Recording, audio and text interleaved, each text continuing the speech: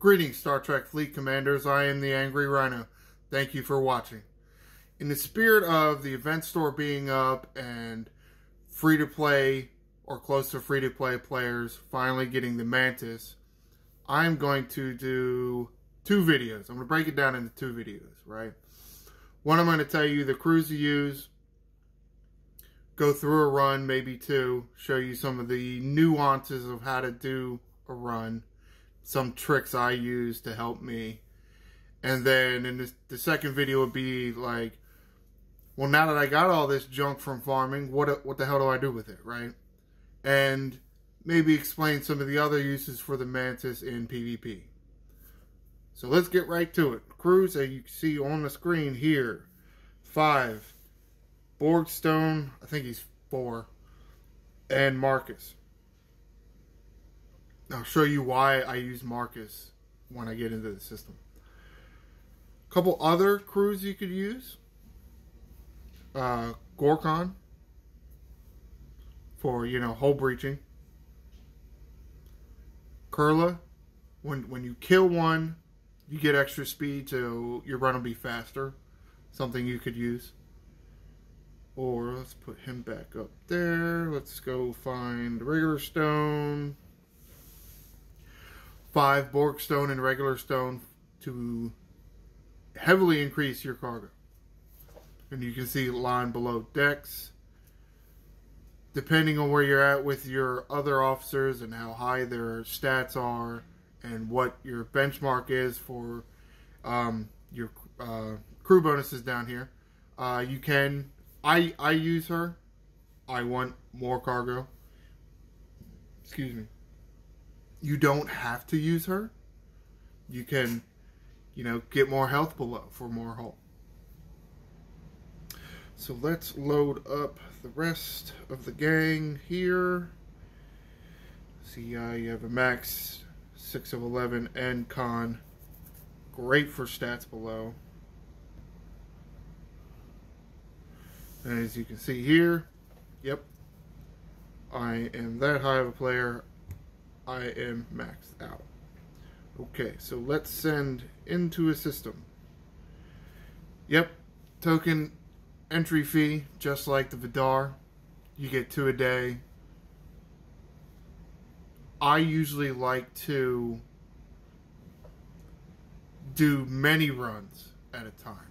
6, 7, in one sitting, really, right? So I don't have to do it every single day because it just kind of wears on you. And I'm going, at the end of this current run that I'm about to start, I will show you why I like to do more than one in a sitting. If the ship ever hurry up and gets to the thing. See some other guy grinding in here. Now you'll notice there are 3 types of hostiles. 3. Let me put my fingers up so you can see them. You got regular Actian chrysalises.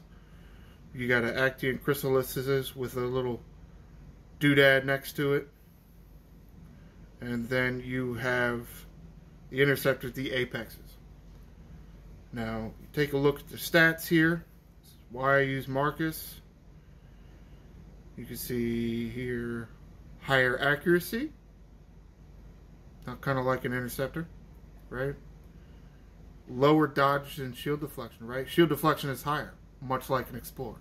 So why they made them interceptors, I don't know. But that's why I don't really like the Strange New Worlds team, right? You horror, it's like you're on an interceptor, it's good against battleships. And that's it. You can use what is it, Ortega, good against battleships fighting explorers. But that only helps you with the regular Actians. It doesn't help you with the apexes. So that's why I don't go with that crew. Now, these little symbols are exocomps. You see the little percentage sign that is crit chance boost. 100% crit chance boost. So we hit that. The little one that's a triangle, that is crit damage boost. It's 30%. And you see here this little I don't even know what to call it, flame looking thing or whatever it is. That is double shots. The most important one is crit chance. It's the one that's going to help you the best. Then I would say double shots is the next best, and crit damage is after that. So you go around, you boost your own ship with all the little exocomp dealios, and then that's what allows you to hit high. Increase your crit chance is increasing your damage. Increasing your shots is also increasing your heavy damage. Damage. Super damage. As you see here, I only have 6,000 from hitting 3. Hit the apex, 18,000. Now, yes, I have the prime that gets me more, but as you can see there, I got 6,000 from hitting 3 of the regular guys, and then another 12,000 for the apex. That's one of the strange little things, quirks that they put in here. It's not... I like that it's different, you know? It's not just go around, tap, hit this hostile, hit another hostile, hit another hostile, you know? It gets boring after a while. You're essentially... It's like a treasure hunt, almost. You got to go in and find the right hostile. So there is more, call it, interaction with your hostile grinding with the Mantis grind here, instead of, you know, just you actually have to do a little search. It's kind of fun. You go into your... You saw the button I hit, the little manage button. Your exocomps, you see how they're all 3 up there. The little circle thing. How it's kind of slowly ticking away, There's a time limit to these. It's 5 minutes. Which is very important. And as I get down to it, to the end of my run, closer, I will show you. Prepare yourself. I'm probably going to edit at least half this run out. So plan on me fast forwarding right now. Did it work?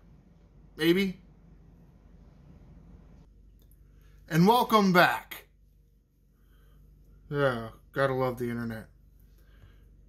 I'm sorry, not the internet, technology. Whatever it is.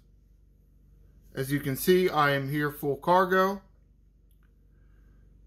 And I still have hull left. Well, I'm not going to sit around here and kill a bunch of guys, you know, until I die. But what I am going to do, as you can see this guy, I am going to leave, but I'm going to hit this guy first. Crit chance guy. Now, I moved closer for the purposes of this video. It's about 1:15. One round, about 1:15 for one trip. You can do it from territory. I think it takes me about 1:45. Remember, 5 minutes on the exocomps. Why is that important? Because they don't go away until the time runs out. Not even docking, not even dying. Okay, and I'm probably not going to show you the dying because my ships are kind of big, so I don't die. Yes, and we're waiting. You see here, I'll show you. I just hit the crit chance guy. We're not even half done yet, right? I'm almost home. Hurry up. Hurry up. Let's go. There were problems to start out with the Mantis. You know, this stupid stuck broken hostile bullshit thing. That happened. Took those assholes, what, like 3-4 months to figure some damn change out? And what they did was they added 3 apexes to each system. We were just running around with 1, and it was frequently broken. So we're going to repair. And send back in. And I will show you. See, the exocomps are still up. which is why I like to do multiple runs in a sitting. When you go either to drop off cargo or you die and you're back home. The next run, you start out with the exocomps and having to start fresh again. So if you only do one run in a sitting, then you're always going to have to start up your exocomps again, instead of being able to come in and start off with an exocomp pop. Tracking so far? And he's still not in system. I think sure. I'm going to stop the video here. Shouldn't need, hopefully this doesn't need any more explanation. But if it does, comment below with a question and I will hopefully answer it. I'm kind of old. I don't know if I really get technology that well, but I try. Sorry if it doesn't, if you don't get a response from me soon-ish. Like, subscribe. If you subscribe, you'll be notified when the next video drops where I explain what to do with all the other Mantis features. Shields up, Commanders.